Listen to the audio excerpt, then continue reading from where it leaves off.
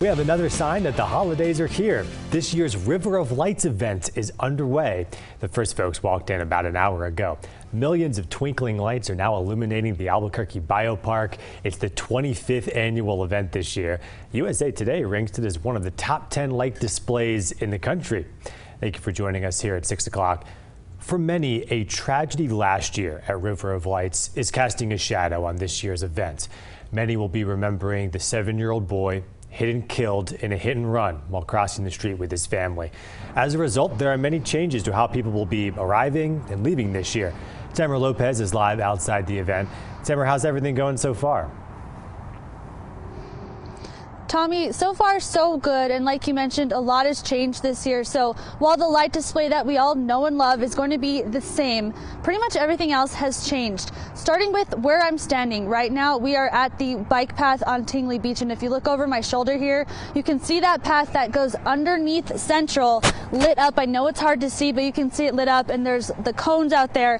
That is because they are having people walk underneath Central this year. That is one of the biggest changes. This is to keep people from not crossing the crosswalk on Central. Now, earlier today, we saw a lot of setup from city workers to make sure people don't cross Central. And earlier, they were setting up the barricades, blocking it off in the crosswalk area, setting up signs. And again, it's all to try and make River of Lights a lot safer this year. The city has also upgraded its free park and ride system this year. You can park at the zoo and get shuttled to River of Lights. You can also take the city buses for free as well to come out and see all those light displays. There is going to be more police presence as well as more security presence as well. Now, here is another big change that people need to be aware of.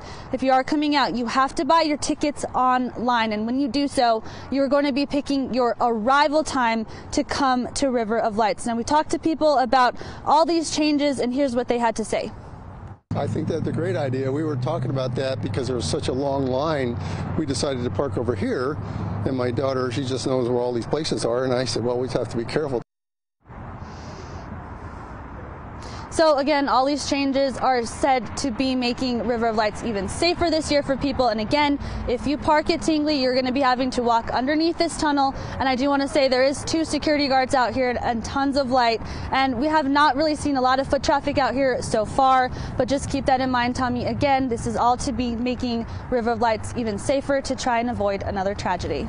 Yeah, we all want to be able to avoid this event and be safe this year, for sure. Thank you, Tamara.